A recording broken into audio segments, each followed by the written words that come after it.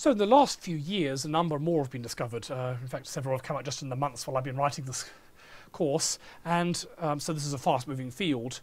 And these things are massive and far out and typical borderline brown dwarf planets, depending on your exact age and modelling. But we only have a handful, Paul. And you know, you don't learn much from a handful.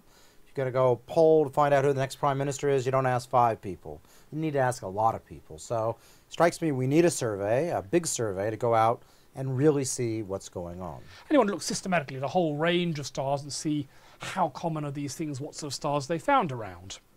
Right. And the technology is getting much better. We have a whole bunch of new instruments coming along, which both using angular differential imaging and some new tricks. For example, what you can do is you can observe simultaneously at 2 different wavelengths. One wavelength where you expect these planets to be bright and one where you expect it to be faint. So you'd look at them where the methane isn't causing you problems and where it is, presumably. Yeah, and all the interference from the star should be the same at both wavelengths, whereas the signal from a planet should only be at 1. So you can use that to discriminate between the two, subtract off the star contamination and just see what's left over. So this kind of shows that we're doing pretty well because, remember, this is our magnitude difference. So this is talking about the ratio of how faint we can see relative to the star. And that's 15 magnitudes. So that's 5 plus 5 plus 5. So that's 100, 100, 100, a million. So we're getting down into very, very close to you know, where we want to be. We're down below a million now. So that's getting where we need to be able to see these planets. Yeah, so maybe a million, maybe even 10 million. It's still not a billion. We've still got another 100 to go. But Yep. so that's a vast improvement. So there is a problem with this, which is typically whenever you take a picture of a star with this, you'll indeed see lots of little dots near it. Yay, we've got planets!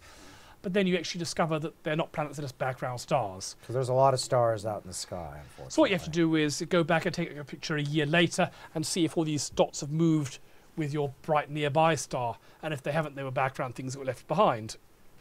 But if you do all that, you find nothing. Nothing. So the first ones we see things, and then we go and look at 57 objects and find nothing? Yep, so these recent results, there have been a number of big surveys done, and they seem to be finding very little.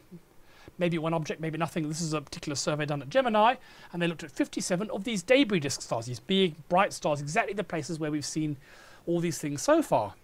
And nothing.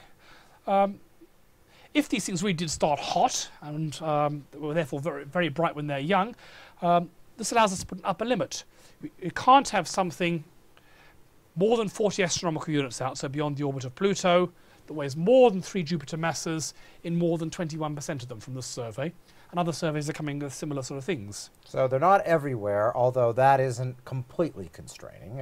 But it's saying that we may have gotten lucky in these first few things at Beta Pic and Fomalhaut, etc. HGH 799 seems to be unusual. It's in that 20%, not the rest. People have done more surveys. For example, they look around other hot stars, ones which don't have debris disks. In these cases, they get fewer than 10% have these analogues. They can also look about maybe not these very massive stars, but more normal stars.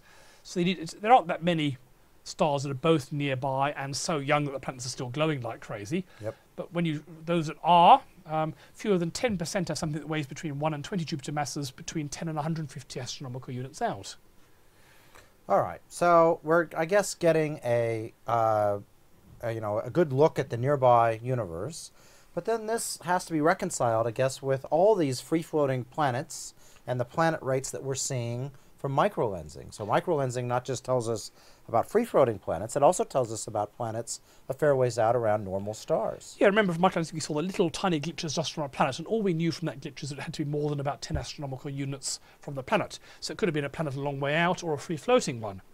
But there was an average, something like 1.8 of these tiny things per star, whereas what we're telling us here is that fewer than 10% of stars have planets out there. This is the other half of the argument for why they must be free-floating, because if they really were in orbit around the planets, this would be more like 200%, not 10%. So it looks like there really are free-floating planets, and these massive things a long way out do exist, but they're not common.